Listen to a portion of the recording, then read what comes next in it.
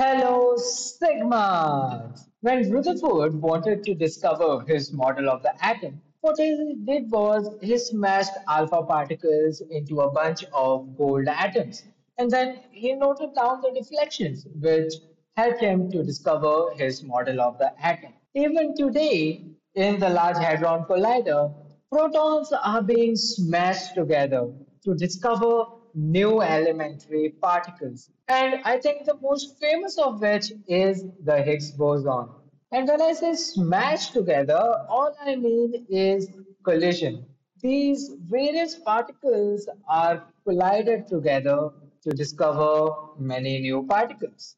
And hence, what we can see is that learning about collision is very, very important from the point of view of physics. And today, we are going to do just that. We are going to study this very special type of collision known as the elastic collision. Now, why the elastic collision is the special is what you're going to find out later in the video. For now, we need to understand under what conditions collisions may or may not happen. For example, if I have a ball, right, this is a ball which has a mass of, let's say, m1.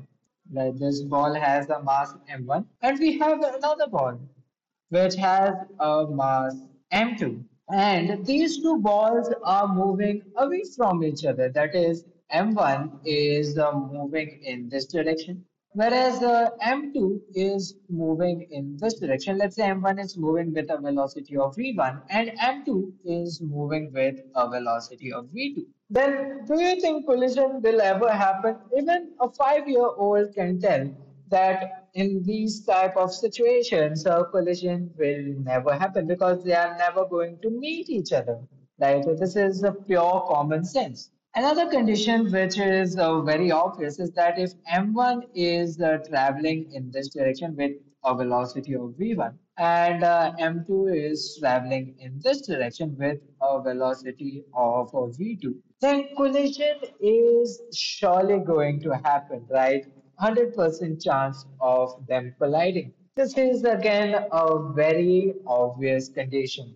Now, a condition which is not so obvious is what if M2 and M1 are traveling in the same direction, right? And M2 has a velocity of v2. Then, under what velocities are they going to collide or not going to collide? Well, as a physics student, if you think about it carefully and use your knowledge of relative velocities, then what you can find is that if V1 is less than or equal to V2, then collision is never going to happen, right? Collision never happens. Collision is only possible between these two bodies when V1 is greater than V2. Then collision is possible. Because again, if V1 is less than or equal to V2, M1 is never going to catch hold of M2. So they are basically never going to collide. So now, since we know under what conditions a collision may or may not happen, now what we are going to look at is the elastic collision, the case of elastic collision. Now, first of all, you might wonder why is elastic collision called elastic collision at the first place? Well, the reason is because elastic collisions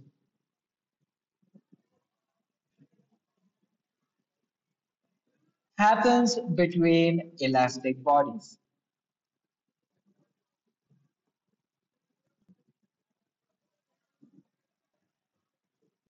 And if you are wondering what elastic bodies themselves are, then you must know that elastic bodies regain their original shape when the deforming force is removed.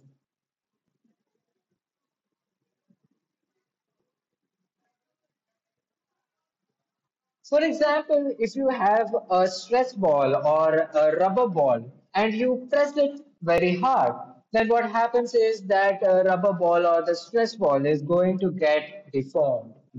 And as soon as you stop pressing it so hard, then it will try to regain its original shape. And hence, such bodies are known as elastic bodies. Whereas, if you have something like a dough of flour, some kind of flour like wheat flour or corn flour, if you have a dough of it, then if you press it, then it does not regain its original shape, right? You can see your fingerprints or finger impressions onto the dough, and hence such bodies are actually known as inelastic bodies, and we are soon going to discuss about the collisions between such inelastic bodies, but not in today's video. Today's video is dedicated only to elastic collisions. And hence, this is what elastic bodies are. So, whenever you press a stress ball or a rubber ball, what you will notice is that it will try to push your hand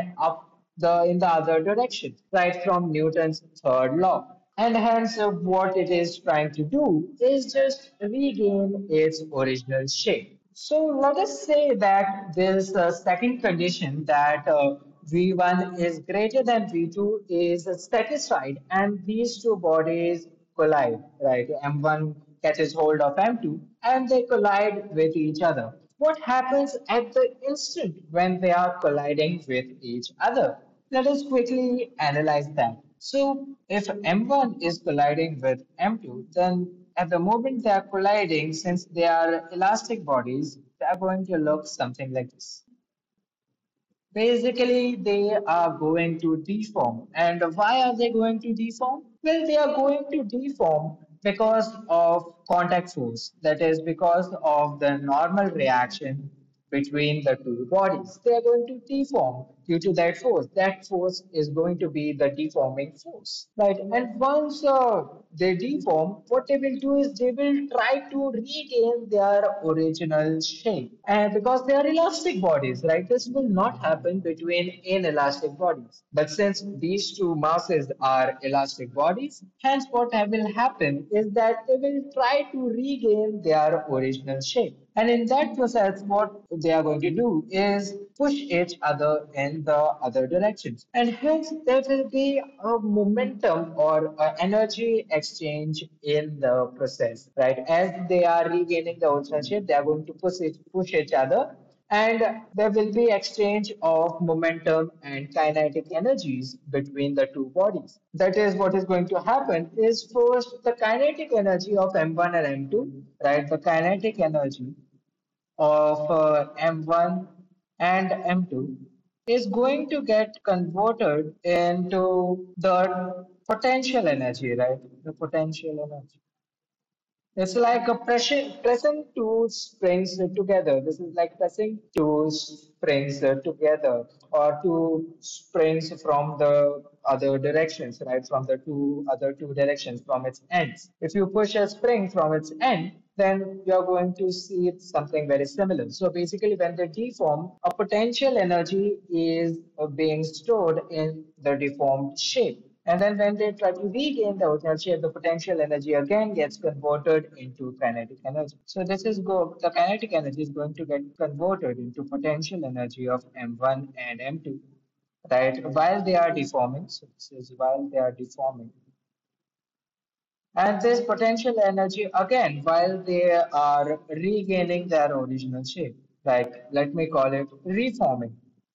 I do not know if that is a technical term, but let us just call it. So while they're reforming, this potential energy again is going to get converted into kinetic energy of M1 and M2. But the kinetic energy that M1 and M2 had separately before the collision is not going to remain the same. It is going to change as we will soon see. And momentum also obviously is conserved in this process as there are no external forces on the system. If I consider M1 and M2 on the system, there are just no external forces, right? All the forces are internal within the system. As you can see here, the contact force is within the system and in equal and opposite directions. So while the two bodies are colliding. And now, what our task is of this video is to find the velocities of M1 and M2 after the collision. See, after colliding, they are soon going to separate, as I told you, because they are going to regain their original shape, and they are going to travel in some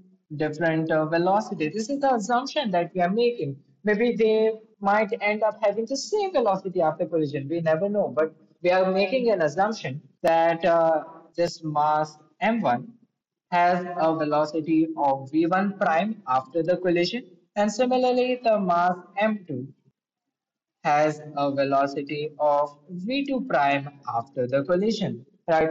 While we are solving this, v1 and v2 might turn out to be equal to v1 prime and v2 prime. That might happen, but that is what the math going to tell us. So let us solve for this. So as I told you, the special case of elastic collisions, right? In the special case of elastic collision, momentum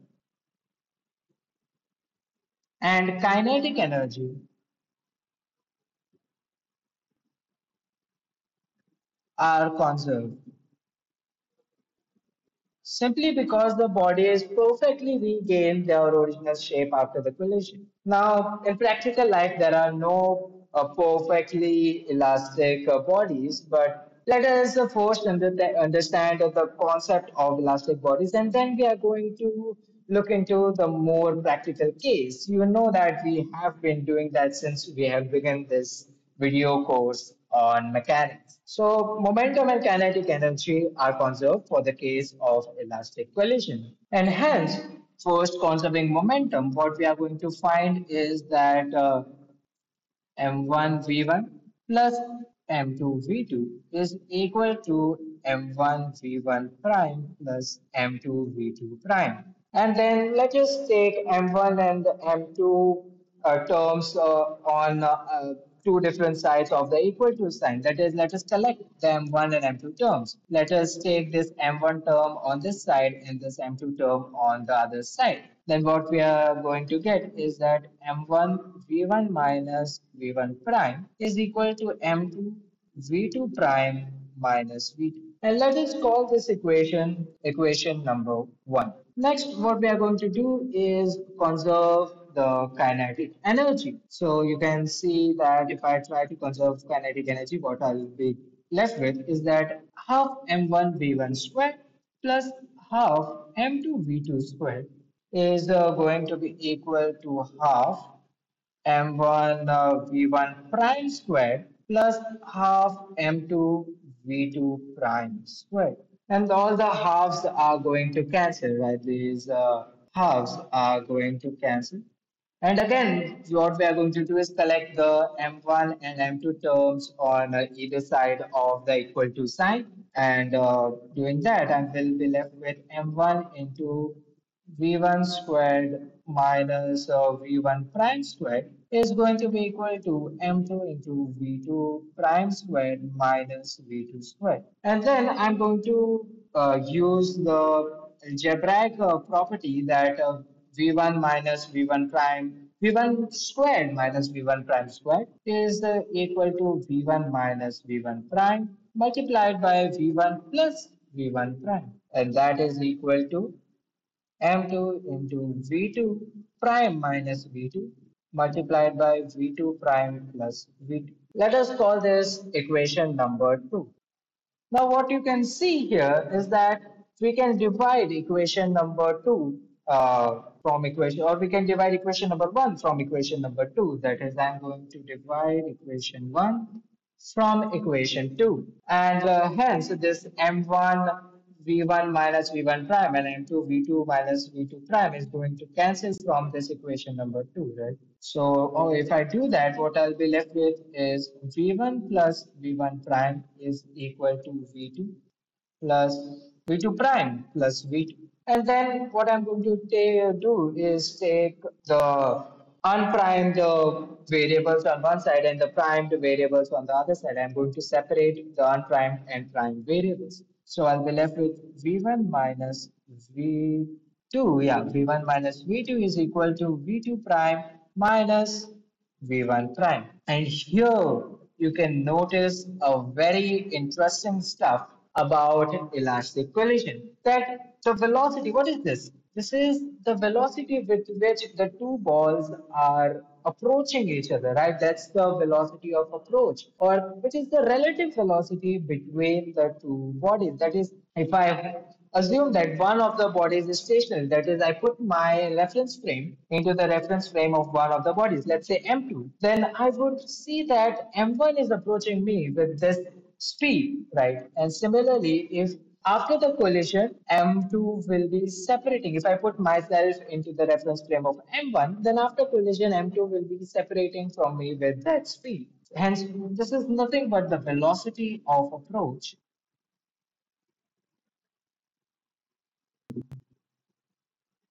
That is the velocity with which the two balls are approaching each other before the collision is equal to the velocity of separation.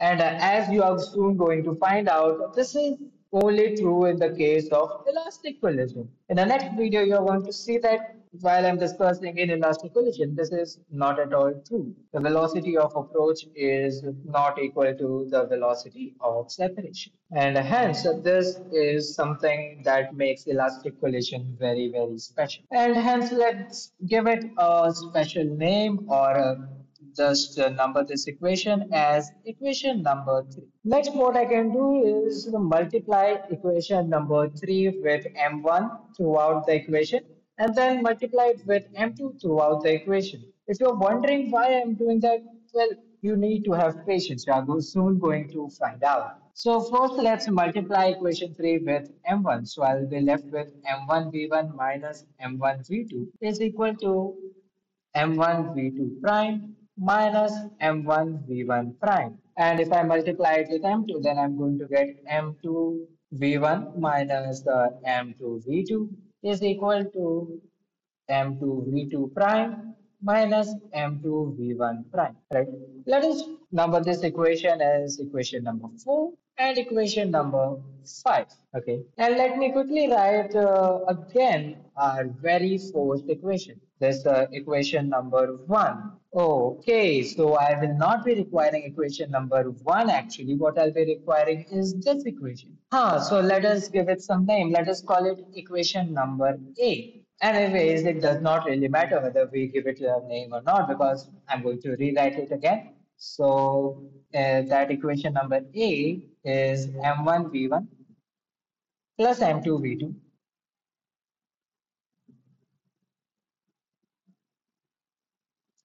is equal to m1 v1 prime plus m2 v2 prime. Right. This was our equation A. Let us number it as equation 6. Next, what we can do is subtract equation number 6 from equation number 5 to obtain V1 prime. You can easily see that if I subtract equation number 6 from equation number 5, I will get V1 prime. Or rather, let me subtract equation 5 from equation 6. That is because I want positive V1 prime on my right hand side. If I would have subtracted equation 6 from equation 5, then I would have got a negative V1 prime on the right hand side. So I want a positive V1 prime, obviously. Otherwise, then I will have to shift the negative sign on the other side and it would become very cumbersome. So what I'm going to do is subtract equation 5 from equation 6. When I do that, I will get V1 common and M1 minus M2. After that, I will get plus 2 M2 V2 is going to be equal to M1 plus M2 times V1 prime. So I will get V1 prime is equal to V1 multiplied by M1 minus M2 divided by M1 plus M2 plus 2 M2 V2 divided by M1 plus M2. And that is exactly what we wanted to find, right? We wanted to find the velocity of the first ball after the collision. And this is exactly just that. But this is just part of the solution because I have just found the velocity of the first ball. Let us now find what the velocity of the second ball going to be after the collision. Okay, to find that, let me quickly add equation 6 and equation 4, right? To equation 6, I'm going to add equation number 4. If I do that, what will I get? I will get m1 v1 is the same on both the terms on the left hand side. So I will get 2 m1 v1